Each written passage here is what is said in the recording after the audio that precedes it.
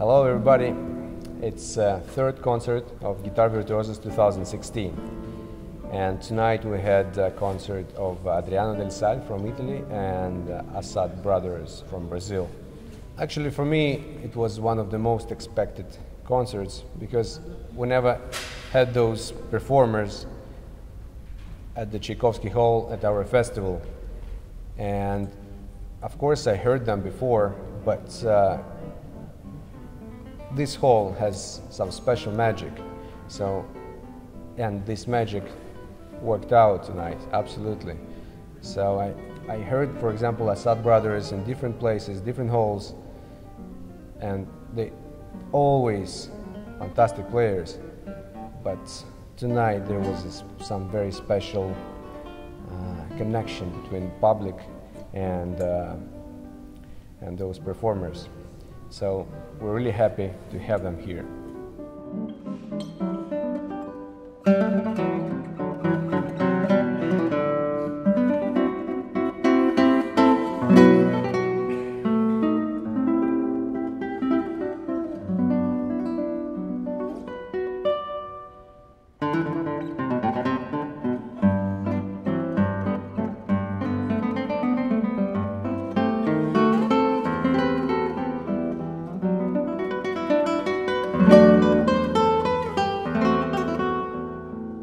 So we're here at the fantastic Standard Hotel and having a conversation with Sergio and Odair Assad and Adriano del Sal.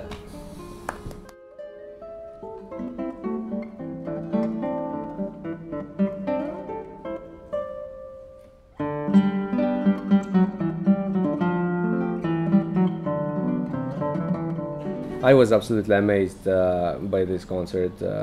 I think there was something magical tonight, and this is what I'm always looking going to the concert, because sometimes there's just concert, and sometimes some magic happens. Also, if you're in the audience or you're on the stage, sometimes you play and it's okay, but sometimes something magical happens. So thank you for the magic. Yeah. So we also know that you play clarinet, right? Yes. And piano. Piano a little bit. And didgeridoo. Yes, didgeridoo. Didgeridoo? Yeah, he plays didgeridoo. Yes. Really? Oh, Aboriginal guy. Aboriginal Yeah. instrument from Australia. Yeah. A clarinet was my first instrument. I played for many years in the Philharmonic of my town in Italy. And it was a very, very big experience. Play together with the other person, and also with the instrument. It's totally different, the philosophy of our instrument. Yes. The sense, you can develop the sense of legato. That with the guitar is very, very difficult. You know. Yes, we know. Yes, we heard about it. We know that problem. So, but do you still play the clarinet? You do some chamber music, or no? I don't play now. You don't play now. No. So next time you come here and you play the clarinet, is it possible? Maybe. Yeah, why not? We make a trio. Yeah, exactly, Yeah. exactly. We played with, we have actually one CD with Paquito. It's a full Paquito de Rivera, it's clarinet with two guitars. Paquito de Rivera. Yeah, Yeah. that guy's amazing. And I also made the record with Gabriele Mirabassi. Mirabassi. Yeah, He's a jazz clarinet. The jazz player. Very, very good. Italian, Very really good. good. And Yes, he- I remember that you've played with him Yeah, I played in the Umbria Festival. in Perugia. Yeah, in Perugia. Ah, yes, Right. okay. Or probably for that time you can write a concerto for two guitars and clarinet, and so you can be the solo. And it, wow. Don't worry. that good Adriano, for that? no, don't worry. It was very little notes, very few notes for the clarinet. No, maybe he wants a lot of notes. Maybe if you want just one note When, with didgeridoo. Yeah, Didgeridoo but is- you can change. You can change some notes on didgeridoo and some notes on clarinet, some notes on guitar. It's going to be a fantastic concerto. Like bass clarinet. bass Yeah. clarinet, yeah. So what's the story behind the didgeridoo? Because, well, my father worked a lot in Australia, He was an immigrant in Australia. So I have a special feeling with Australia. And when I went, I don't know, 10 years ago, I didn't know that instrument. I discovered it with the Aboriginal. Mm-hmm. And I loved it. Is there, did you do festivals? around the world? It would be very interesting. But you know, it's not easy because you have to learn a particular. Permanent breathing. Yes, it's recycle, Yes. like recycle. Yeah. Yes, Very difficult. it's very difficult. Yes, Well, yes. it's really So- I special learned. technique. I don't know why, but So what is more difficult, the guitar, the didgeridoo, or the clarinet? I think, my opinion, guitar. Guitar is more difficult. Yes. Maybe all instruments are difficult, you know. Yeah.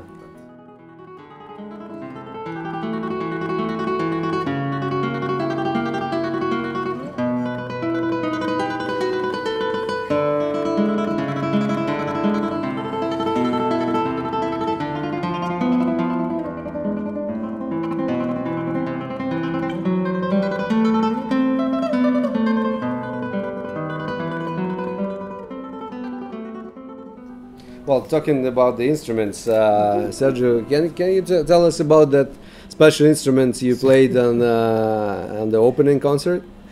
That's interesting because a few years ago we were planning to do a project around our roots, meaning the Lebanese roots, because our grandfather came from Lebanon to Brazil at the turn of the 19th to the 20th century. And the colony of Lebanese and Syrian was mainly by men, actually, mostly. And the second largest colony in Brazil of immigrants was Italian. So it was very common to see the marriages of a Lebanese with Italian.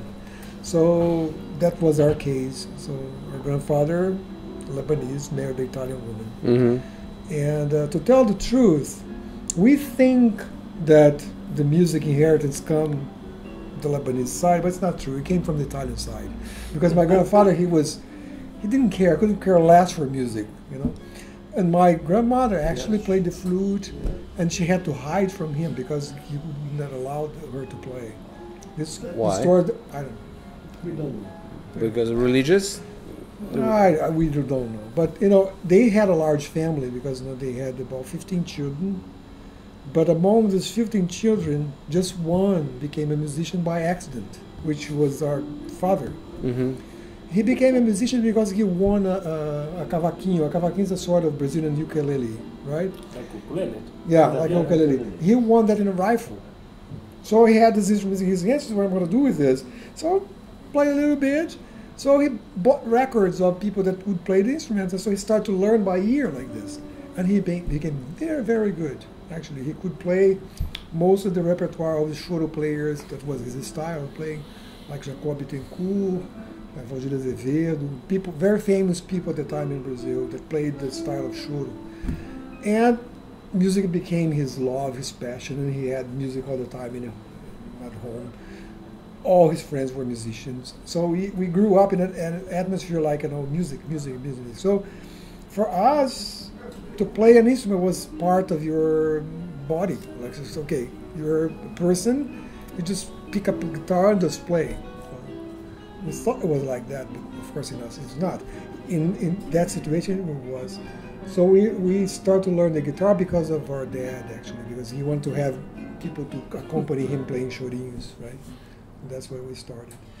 But then, okay, this is the guitar chapter. But when we were doing the project with the Lebanese roots, we had in mind to gather people from Lebanon and create a group of Lebanese immigrants somehow. And we had a singer, her name was Christian Karam. She's a jazz singer.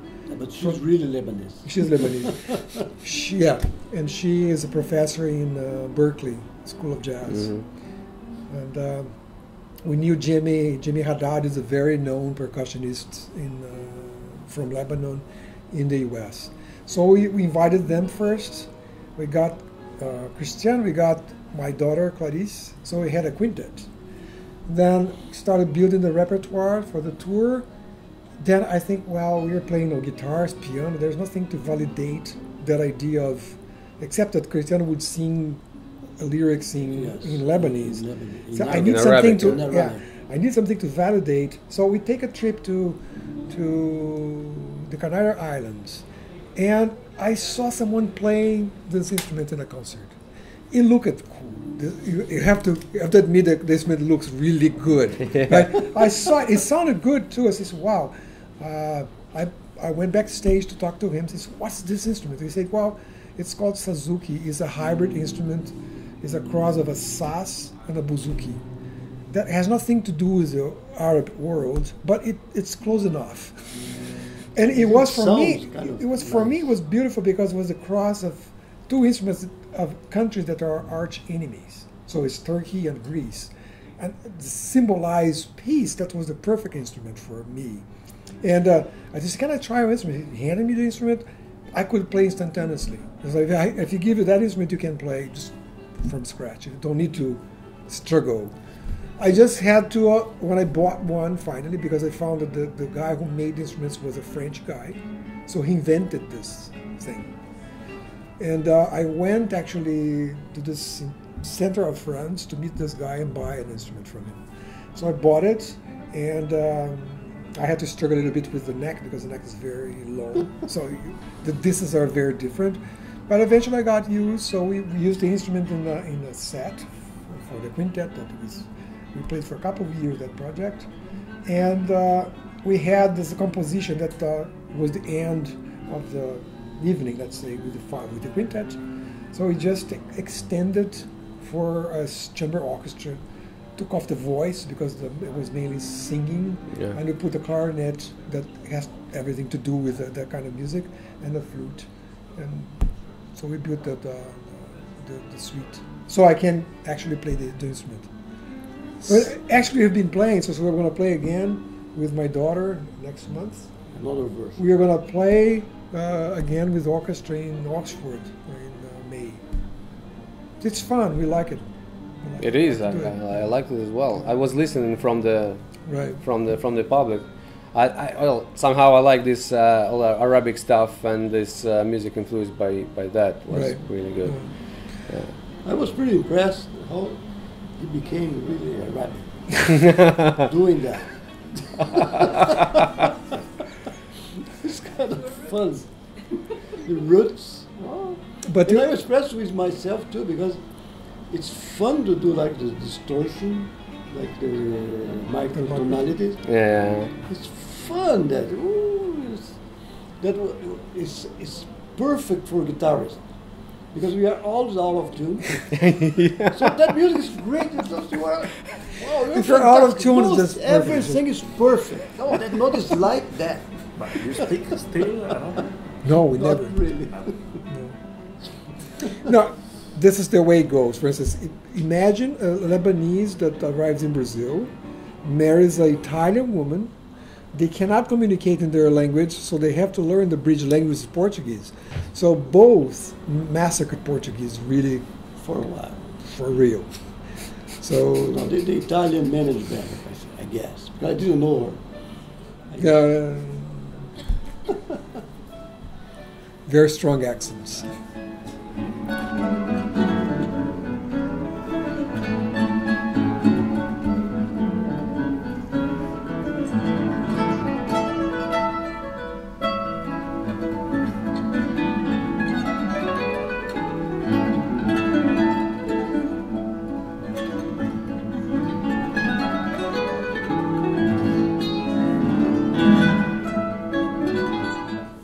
Now you have the big family, and looks like all of them are musicians. All of you are musicians. Is it right? Is it right? Is it right? No. No?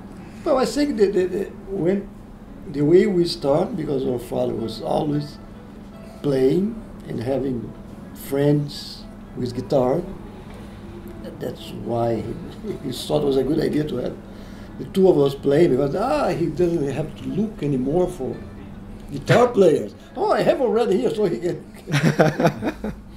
So our kids, of course, after us, there was much more music playing in the house because we never stopped playing. Yeah.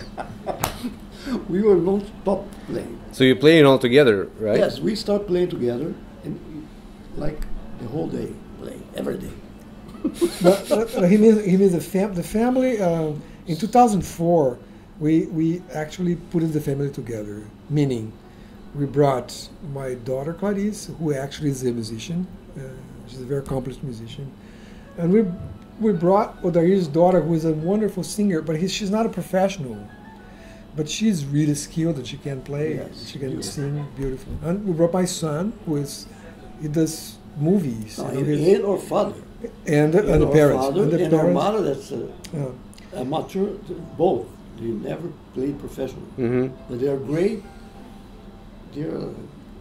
So when we did the tour, we did the first tour in the U.S., actually they were a sensation. The parents were a sensation because, you could tell that they're not professional. They just walk on the stage like, am I supposed to be here? But when they do play, when my father played his mandolin, my mother sang, it was magic. It was magical.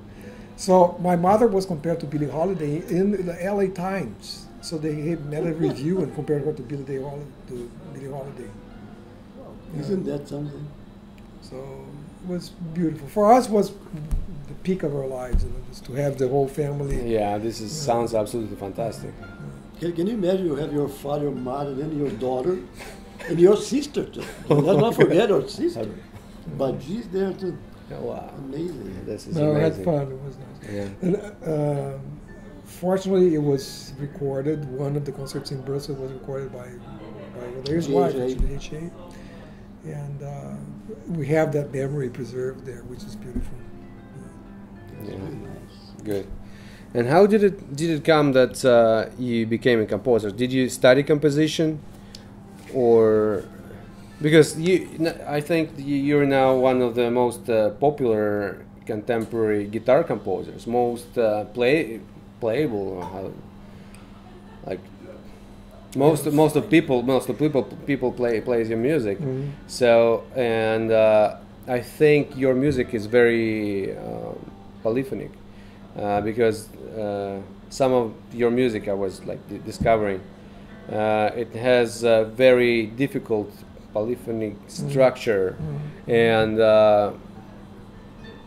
when I work with more contemporary composers which are not guitarists, I always also to take your music to show how it can be done on the guitar. Yeah, the tricky part, for instance, if you want to write the way I do, which is mostly polyphonic, if you don't know the instrument, you can't.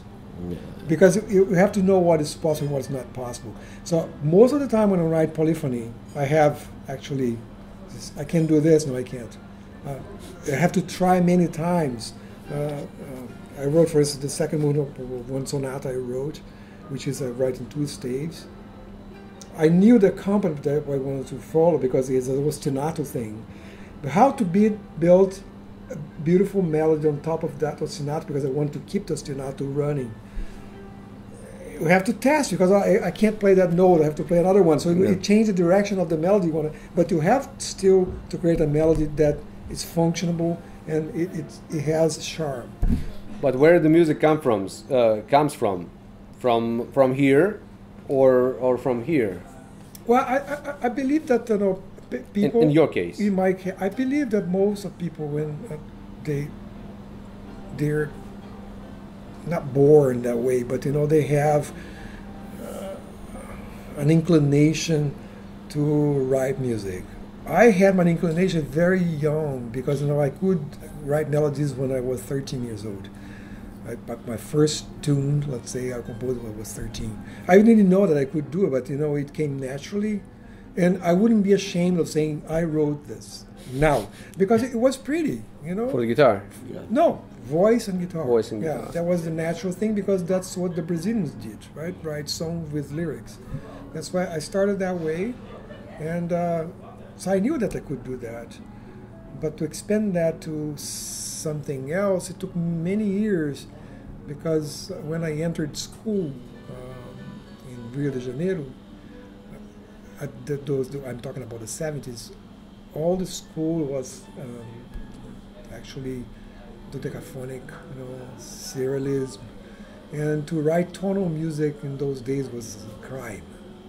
So I felt like a fish out of the water, so I just actually stopped. While I was studying in the university, I didn't write a single note.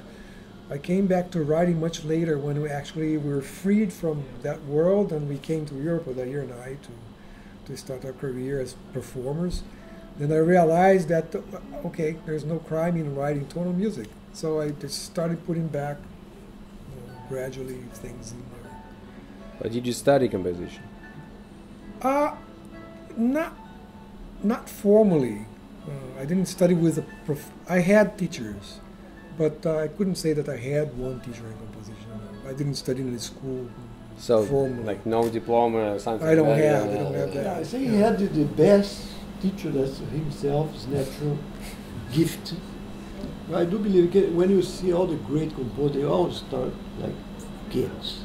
They have already, they knew how to do it already. Yeah. Like Villalobos. Yes, like everyone you say the great ones, they start kids. They knew how to compose already. And if you go to school, like myself, I never have this talent to compose. You say 13, I was 8 years to start playing. I never had any inspiration to write anything. So if I go to study composition, you can learn how to compose, but it's totally different. It's not coming from... Where that come from? I love this. I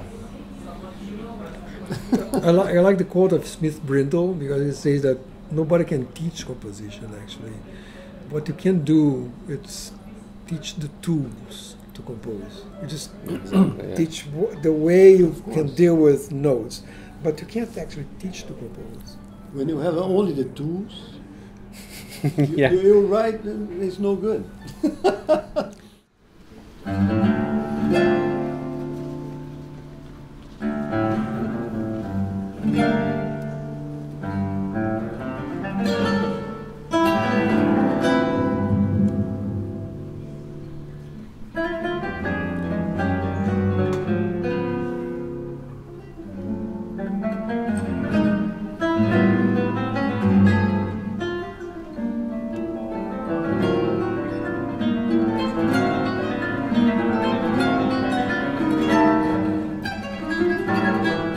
I heard today that this festival here is on its 11th year. Yes. Yeah.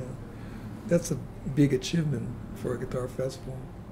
We actually were very pleased to see the hall filled, and there's big attendance. What a beautiful hall. It's an amazing hall. And to see the hall filled for a guitar, that's nowadays I think it's sort of very rare. That doesn't happen that often around the world. It would happen, let's say, maybe with very, very big names, and they're rare today, so they don't exist anymore. The big names in the guitar. So it was a pleasure just to see that happening here. Just many years to the festival, because it's a great achievement. We know the Russian culture is very musical, fantastic. And the people that I just started knowing, like you, we just met not so long ago. Yeah. I really saw your personality, like be strong outside of the music, like being friends in a cafe. And I said, you remember what happened? Yeah. I was, wow, the Russian guys, they are that nice. I really felt like, oh, I need to know more about these people. That they are really strong guys. And I can confirm here, looking in Moscow, fantastic. I think I have to come more here. Because I really promise it's going to happen. I love vodka. Okay. The vodka you have here, not this vodka we have in Europe. Or in Brazil. In Brazil, we don't have the vodka. It's like wine. I discovered that. Oh, it's fantastic. The vodka Italy, you know the style of vodka. Yeah, you drink it, like, put it into ice, and then you sip. Like, but it's not real vodka. It's vodka with apple. Oh yeah. Like it's for girls. It's for girls. For girls, exactly. Real man drinks it. Good vodka. Like, yeah, of course. So. Yes, I never been in such hall, in such festival like this. So to me, it's a very big opportunity. It's very incredible. It was a very big experience with a lot of people. I think 505. 1,005. Yeah. You did great. Incredible. Yeah.